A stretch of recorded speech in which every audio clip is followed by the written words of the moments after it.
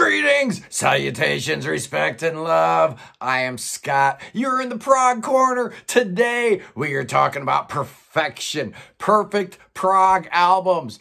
I posted something up on my Twitter page Friday, and I've been on Twitter for 14 years, and this post had more traction than anything I've ever posted. It's my #1 tweet by far, and I got a whole bunch of great suggestions on Twitter, so I figured I'd do something in my community post on YouTube. So I took a look at all your nominations, and we are going to be ranking the top 25 perfect prog albums. There were a couple here that I was a little surprised that did not get nominated. Mahu Vishnu Orchestra, Birds of Fire, great album from 1973. Nobody mentioned it. Dream Theater had a couple nominations for Dream Theater, but nobody talked about Metropolis 2, Scenes from a Memory. PFM, I had a couple of nominations, but nobody mentioned Per Inimico, their second album, my favorite. Musea Rosenbach, Zarathustra, come on. I expected a little more out of you people than that. And finally, nobody nominated Caravans in the Land of Gray and Pink. That was a little bit odd to me, but I am going to go through the top 25, the perfect prog albums that you guys suggested. I'm ranking them, and I have to agree, all 25 of these are absolutely perfect, so we're going to start with number 25. Yeah, I'm going to show vinyl today. Why not?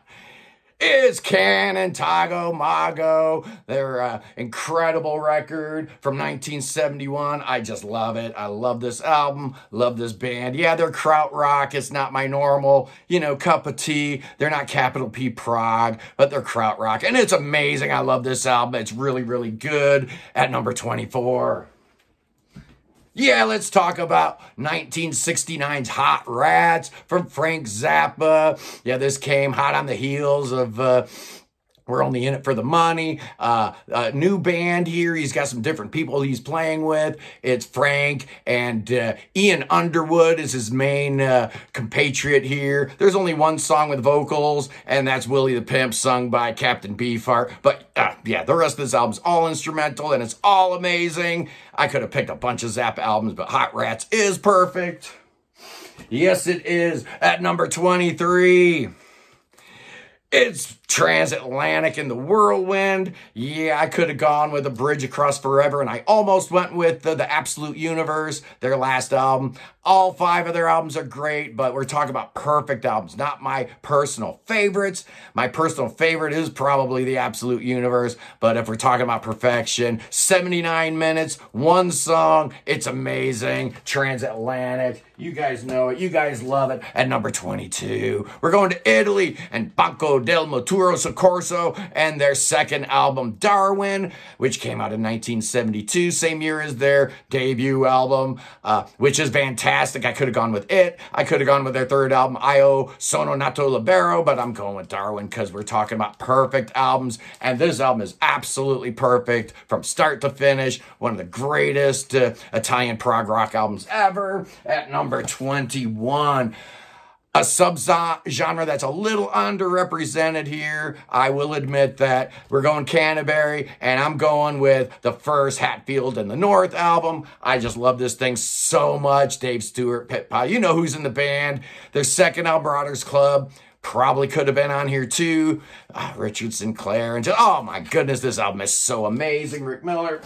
Yeah, I love it. I'm not a huge Canterbury guy, but I will make exceptions when records are that good. At number 20, It Sticks and The Grand Illusion, their 7th album, dropped on the 7th day of the 7th month of 1977. All 8 songs are great. It's absolutely perfect, and we're talking about perfect albums, so the fact that they have the little reprise at the end just makes this whole album kind of go full circle, and it's their best album by far, I think, anyway. Number 19.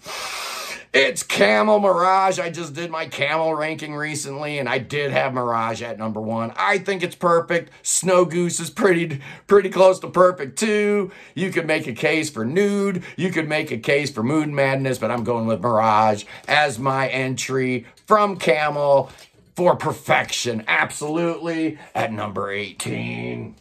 Yeah, I went back and forth on which album I was going to show here today because we're doing the one per artist rule. Obviously, it's Vandergraaf Generator and God Bluff, their return after they kind of broke up. After Pawn Hearts, they come back with the Undercover Man, Scorched Earth Arrow, and Sleepwalkers.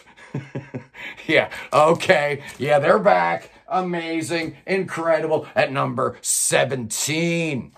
Let's go with something a little more modern and the Neil Morris Band and the Similitude of a Dream, the first of two double albums that told the story of John Bunyan's protagonist as he goes through all these different challenges and travails as he's looking for enlightenment or whatnot. Yeah, don't let the story scare you off. It's amazing. This is peak Neil Morris. The follow-up to this, The Great Adventure, is fantastic, but this, we're talking about perfection. There's not a bad moment. There's not a weak second on this thing. One of the greatest modern prog rock albums. Definitely The Similitude of a Dream. Absolutely love it. At number 16. We're going with UK's debut from 1978. I could have gone with Danger Money. I love it almost as much with Terry Bozzio taking over for Bill Bruford. But, you know, how can you rank that one ahead of this one when you've got Alan Holdsworth? Also, the production on this thing is icy cold, man. It's just, it sends shivers up and down the spine. It's so good. Kind of the last hurrah of the classic era of prog. And UK did not disappoint. A super group that absolutely lived up to its name. And where are we now? At number 15 of the perfect prog rock albums. It's Supertramp, Crime of the Century. Yeah, it has to be Supertramp. Their third album. This one came out in 1974. Their first couple albums were different. They were fun. Supertramp, indelibly stamped. But this one set them on the path to greatness. It is their best album. Breakfast in America is really, really good. Even in the quietest moments is great. I even like Crisis What Crisis. Supertramp is amazing. Great, great band. And Crime of the Century, absolutely their masterpiece. At number 14.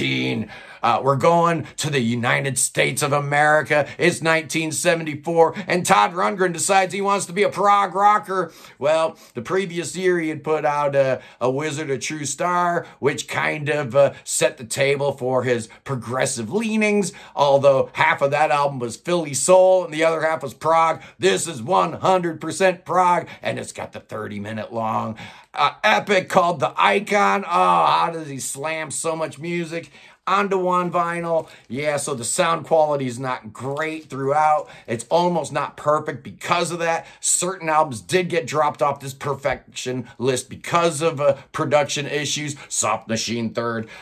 But this one, the greatness just could not be denied. And as such, it's number 14. At number 13, the most modern of the albums I'm picking here for perfection, it's Wobbler, From Silence to Somewhere from 2017. Their fourth album, and for my money, still their best album. I just love this thing. This has got their new guitar players. So the 5-man Wobbler lineup that exists today came into being on this one. Yeah, Dwellers of the Deep is fantastic too. Rights at Dawn is great, but From Silence to Somewhere, you've got the fantastic side-long epic. You've got the two longer tracks. Oh man, just dynamite. I love it. It's perfect. We're doing perfect albums. That one fits the bill. Absolutely it does. At number 12 on perfect prog albums. Yeah, you can't talk about perfection and not talk about Misplaced Childhood, the third album from Marillion, the second to last album before Fish went on and did his solo thing. Yeah, it's a concept album. It's got everything you want to be considered a perfect prog album, and artwork matters when you're talking about perfection. Production matters, everything matters, and everything's perfect on this one. Yeah, it is. And at number 11, we're staying modern. 2015's Hand Cannot Erase. I almost went with The Raven.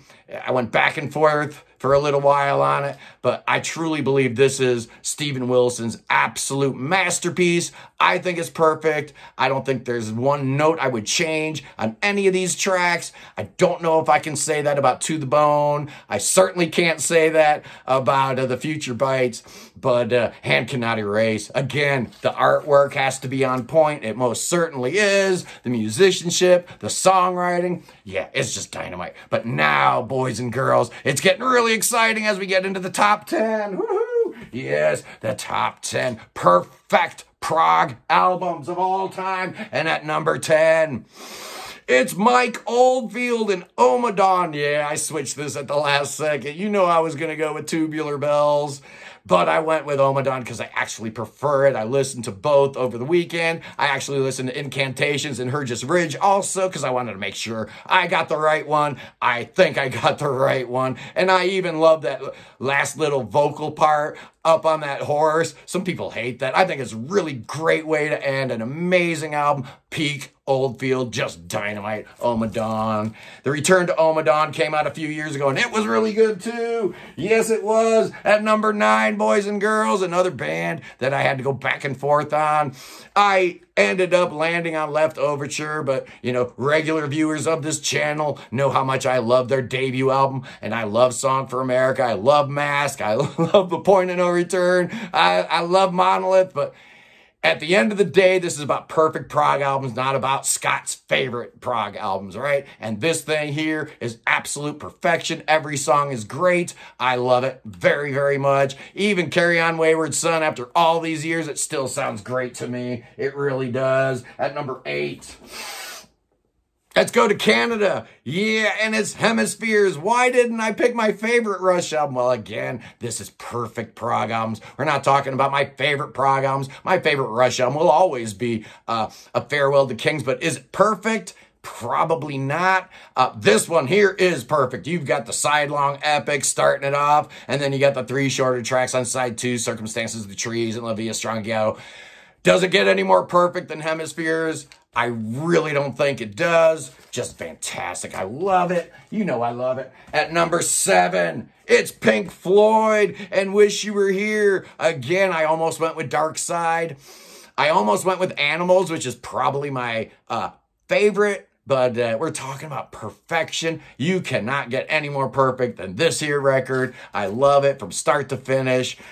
This is them at their most progressive. This is them at their absolute best. Yeah, you know the album. You don't need me to sell you how great it is. Okay, at number 6...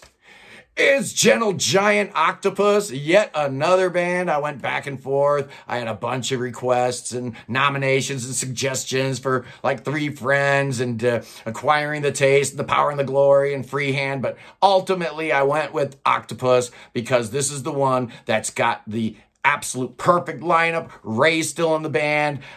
John just joined the band on drums, so this is my favorite lineup. This is my favorite album. And the artwork, that Roger Dean cover. Why in the world would the U.S. record company go with the other one is beyond me, but, you know, whatever. At number 5, it's Brain Salad Surgery from Emerson, Lake and Palmer from 1973. Their 4th studio album, their 5th overall. I had nominations for all 5. I had nominations for the debut, for Tarkus, for Pictures at an Exhibition, for Trilogy, and, of course, for Brain Salad Surgery. And I opted to go with Brain Salad Surgery again because we're talking about perfection. I don't think the debut was perfect. Side 2, Tarkus, probably not perfect. The production on Pictures at an Exhibition may not be great, so that left me with Trilogy and Brain Salad Surgery, and basically just flip a coin. But look at that album cover, so you know that artwork plays a role, and I think that's probably what took Brain Salad Surgery over the top. Yeah, it did. At number 4, we're getting to the nitty-gritty now. The final 4. Who do we have here in the top 4? Well, I think you know what the bands are, but which records did I pull? At number 4, from 1973, it's Larks, Tongues, and Aspic, the first album with this new reformed lineup. Bill Bruford on drums, and you've got the great John Wetton singing.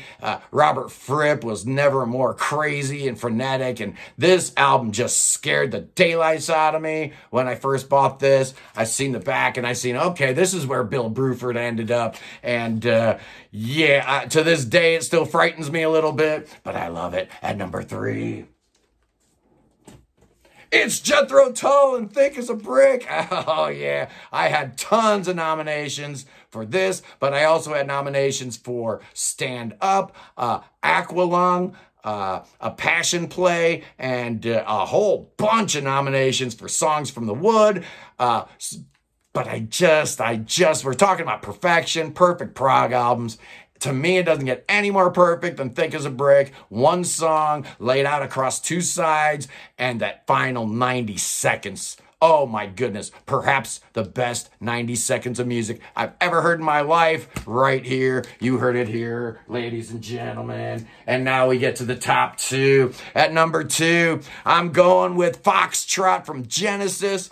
I know a lot of people really wanted Selling England by the Pound, but we're talking about perfection. And, you know, is More Fool Me going to be included in a perfect album? Maybe, maybe not. I don't know. But all I do know is this one here's got Supper's Ready on it. And I love every single second of this album from start to finish. Watcher of the Skies. Oh, come on, man. It doesn't get any better than Foxtrot, does it? Or does it? Yes, it does. Yes, it does, boys and girls, because I've got one album that I think is even more perfect than Foxtrot. Yeah, you know what it is. I led off with this in my Twitter post that I put up Friday or whatever. This was my suggestion that got the ball rolling. And yeah, it's not my favorite Yes album. Anyone that watches this channel knows Tales from Topographic Oceans is my favorite Yes album.